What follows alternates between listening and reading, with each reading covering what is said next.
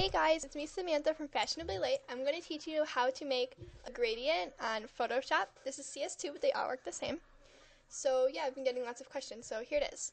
First you come over here to the Layers palette, and where it says Background Layer, right click and press Layer from Background, and then just press OK. You can name it if you want to. Then you right click it again and go to Blending Options, and you're going to get this little bar. So you're going to go, the third to last one is called Gradient Overlay. And you're going to see that it'll gradient on its own. But if you don't want those colors, here's how to fix it.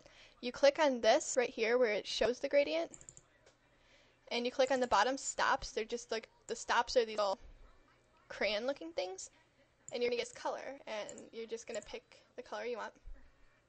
Press OK. And then on the last stop, pick another color that you want it to fade to. And you can always add more stops too by just clicking randomly under that color bar. You can add as many or as little stops as you want.